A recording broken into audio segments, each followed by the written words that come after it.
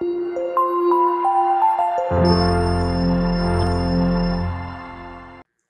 friends, welcome to Dr. Ossai Physiology Academy, DOPA for short. This is the place where we make the learning of physiology easy, exciting, and effective. Thank you for joining me. So today we're going to be doing another interesting topic, acid-base regulation. And the reason for the regulation is so that you can have acid-base balance. All right? So, but before we go ahead, always remember that learning about how the body functions, which is what physiology is all about, can teach you vital health lessons, life lessons, and even management lessons. All right, let's get started. So, acid-base regulation. Now, you ask yourself a question: why do you need to maintain a balance in the acidity or the alkalinity, which is what base, another name for a base, alkaline, of the body? Okay, but let's start like this. You remember that about 70% of the Earth's surface is made up of water. That tells you that water is perhaps the most abundant compound on Earth. 70% of Earth's surface is water covering the Earth. So look at water very well. You find out that water has one molecule of oxygen, two molecules of hydrogen. And water is a universal, call it a universal solvent. A universal solvent. I mean, every solution, almost every solution you have, it's made up of water and different solutes, substances. So the same thing, everything you put in your mouth, everything contains water. Every single thing you take contains water. But more specifically, it contains hydrogen, it contains oxygen, any organic. So hydrogen is very, very abundant in the body. And the interesting thing is that when you're talking about acidity, we usually use the word pH. I'm sure this word is not strange to you, pH. So a pH scale is a measure of the acidity, alkalinity of a substance, which is actually a measure of hydrogen ion concentration. So how much hydrogen ion is in your body fluids? 60% of your body is made up of fluids. Your body fluids, both intracellular, extracellular, interstitial fluid, every body fluid. The measure of hydrogen ion concentration in any solution is the measure of the pH, or the measure of the acidity. And the pH is usually from 0 to 14, where 7 is regarded as neutral. For example, water is a neutral solution. Okay? So 7 is neutral.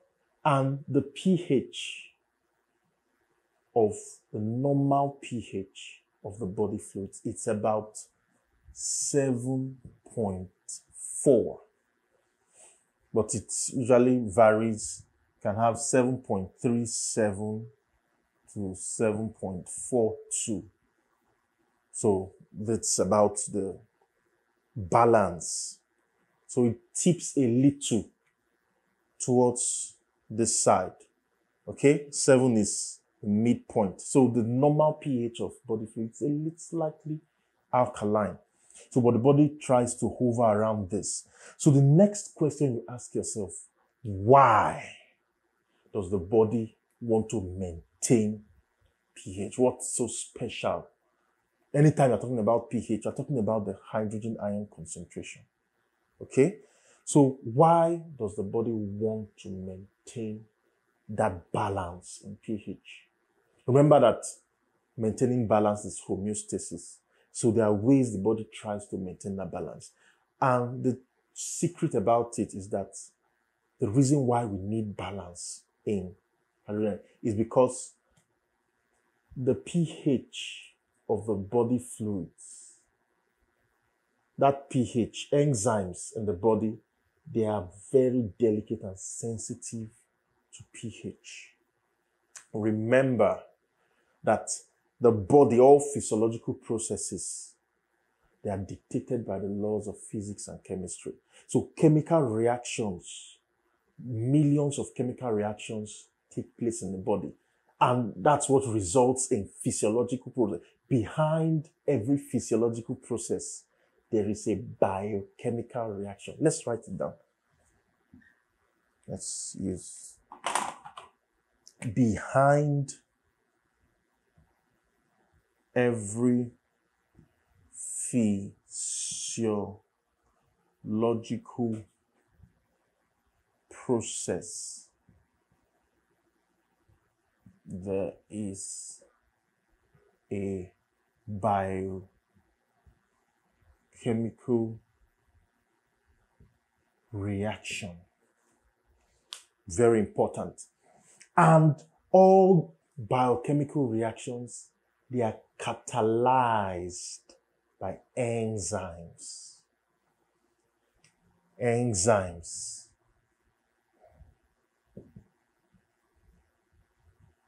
Catalyze biochemical reactions. All those biochemical, they are all catalyzed. That means they are activated. The process is sped up, made faster and very possible. Without enzymes, most of those reactions will be very slow. So enzymes are so important in physiology. Okay? But you do more of enzymes in biochemistry. So we will not go into the details and all those equations. Okay? But those enzymes, they are proteins and they are very sensitive to acidity. Two major things that enzymes, which are proteins are sensitive to acidity and temperature. So when the temperature is too high or too low, they become inactive. Most times they become denatured. Okay?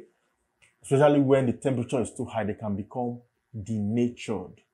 The same thing when the acidity is too high or the alkalinity is too high, corrosive, they also become denatured. So you have to know the purpose of these things. So we don't just jump into know the background, the principle behind it. Everything is so that it can have an environment that is favorable for the millions of enzymes in the body. So that is why we need acid-base balance in the body. Okay? So the next thing we'll look at is how does the body now ensure this balance? So let's get right into it. Now, there is something called a buffer. A buffer is a substance that helps to resist changes in pH. Okay? And a buffer is a substance that can accept hydrogen ion and also donate hydrogen ion. So depending on the situation, it can accept, it can take hydrogen ion and bind it to itself so that hydrogen ion is not left free to increase the acidity. Then when the acidity is getting too much, it can also donate hydrogen ion. Okay? So it can accept hydrogen ion so that hydrogen ion is not free. Then if the alkalinity is increasing, it donates hydrogen ion in order to balance it. So that's what a buffer does. Okay? So an acid is any substance that gives hydrogen ion. An alkaline or a base is any substance that accepts hydrogen ion. But a buffer does both. It can either give or accept depending on the situation. So a buffer is usually a weak acid and its conjugate base, or a weak base and its conjugate acid. So this is the general equation of a buffer system. So it can go both ways. Now have H here. Okay, so this is the weak undissociated acid. And this is hydrogen ion. Then this could be any anion. Okay? So what happens is that when this is a weak acid, so when you have a strong acid added to this system, what happens? It now binds the hydrogen ion. So the equation will now shift to the left. Remember that it can go both ways. So it now shifts more to the left, which means that it is binding the hydrogen ion. You know, an acid gives off hydrogen ion. So when a strong acid is added to the system, it binds the hydrogen ion to this undissociated weak form. So it, by so doing, doesn't allow the acidity to increase. Now, what happens when a strong base is added to the system? It goes the other way. Okay? So it forms H, combines with OH to form water, which destabilizes the system. So it now makes it go towards the right so that more of this will be released that will now counteract that base. Remember that this is acid. Okay? H, hydrogen ion, is acid. Right? So this is the background of acid-base buffer system. Right? So what we are going to now talk about is the various buffers in the body that help to maintain stability in hydrogen ion concentration. So there are 3 lines of defense whenever there's instability. And instability in hydrogen ion concentration, there are 3 lines of defense in which the body uses to maintain and regulate the acid-base system.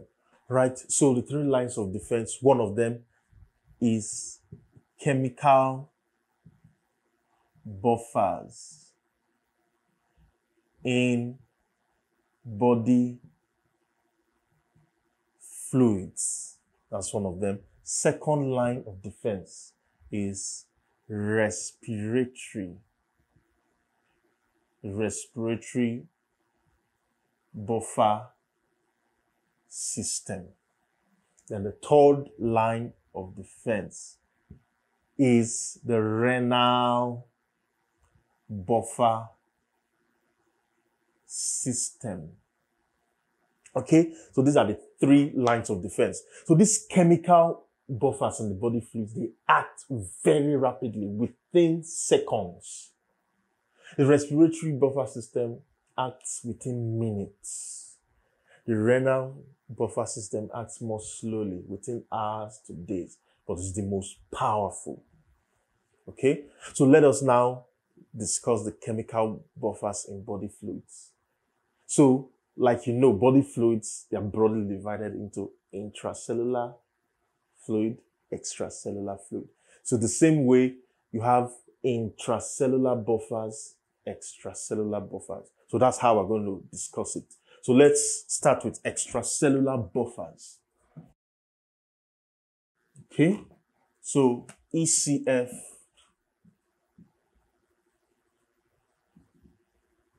buffers. The main extracellular fluid buffer, very abundant, is the bicarbonate and carbonic acid buffer. Okay, this is the general equation of the system.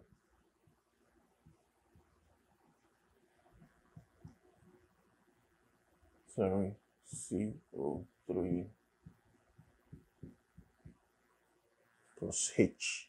Okay, so and the interesting thing about this system is its relationship with carbon dioxide and water. Now, this itself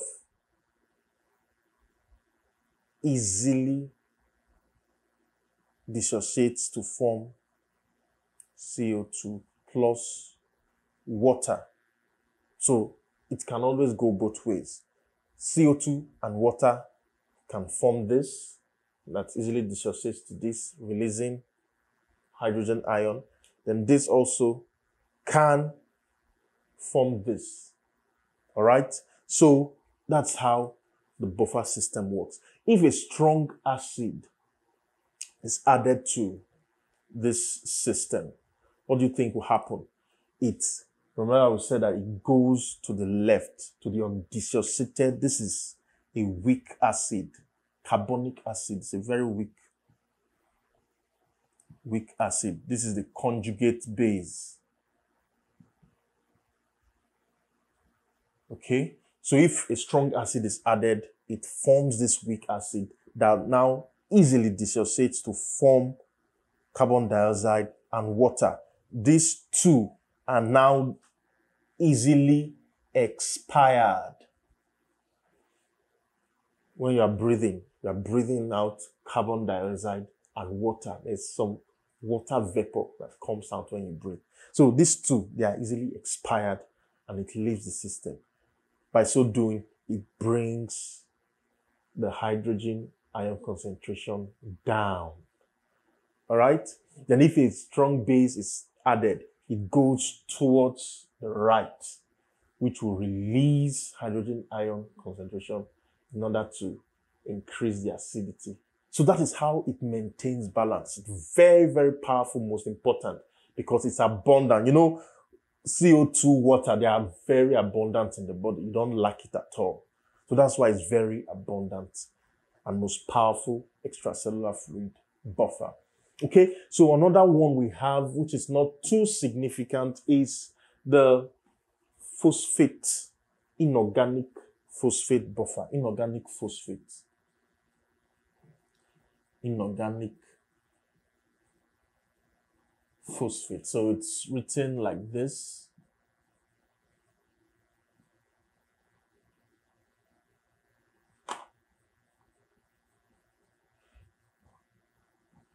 Okay, so this one is also, it's a very effective buffer, okay? But because it's very little in the extracellular fluid, it doesn't do much work. And why do I say it's very effective? Now, there's something known as pK. pK. It's related to the pH. So the closer the pK value is to the normal pH of the body, which is 7.4, the more effective that buffer. You know, the whole idea is to make it hover around 7.4 to maintain that balance. So the closer the pK value, just read it up. It's more related to biochemistry. We'll not bother ourselves with that. So the pK value of this buffer system is 6.1. While the pK value of this one is 6.8. So this one is a stronger, more effective buffer, but it's very little. So that's why this one is the main extracellular fluid buffer. All right. So now let us go to intracellular fluid buffers. All right. ICF buffers. So while you have inorganic phosphate as extracellular fluid buffer, ICF buffers are organic phosphates. Examples of them include ATP, that's adenosine triphosphate, adenosine diphosphate, ADP, adenosine monophosphate, AMP. You have others like glucose 6 phosphate. Okay, so these ones are organic phosphates, intracellular buffers. They buffer the intracellular fluid. Okay, then another is proteins. Proteins are very good intracellular fluid buffers. Then another one, you can put a question mark to it. Depends on how you want to look at it. It can be looked at as intracellular or extracellular. Why? Hemoglobin is a very good buffer. So intracellular, because hemoglobin is located inside red blood cells. So inside the cell, intracellular. But also, these red blood cells are now floating. They float in extracellular fluid. So somehow, it's still in the extracellular fluid, floating there, but it's inside the cell. So anyhow you want to put it, hemoglobin is a good. So these are buffers, the chemical buffers of the body fluid. So the next thing you're going to look at is the respiratory buffer, which is the second line of defense. That one, it's very straightforward, very easy, and it's a lot related to this bicarbonate buffer system.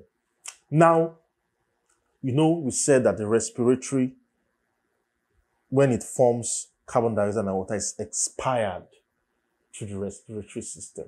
So whenever you have a lot of CO2, anything that increases the carbon dioxide partial pressure will increase the acidity. Why? Anything that increases this will favor the formation of this weak acid. So you now have a lot of this weak acid, which will reduce the pH. Reduction in pH means increase in acidity. Okay? So in order to counteract that, there are chemoreceptors that sense that increase in acidity. And then they go to the brain and activate the respiratory center. And so your respiratory rate increases in order to flush out CO2. So the moment CO2 reduces because it's expired, the concentration of this one also reduces. So it helps to now bring down the acidity. All right? So that's how the respiratory system functions. So now we are done with the first line of defense, the second line of defense. So the third, very powerful one is the renal system. All right? So, but that will be in part 2. So I've written quite a few books on renal physiology and also other aspects of physiology. So just check the description box. You see the links to the soft copies of those books in Okada Books. So download it for just a token and read so you get a better grasp of these things. Thank you.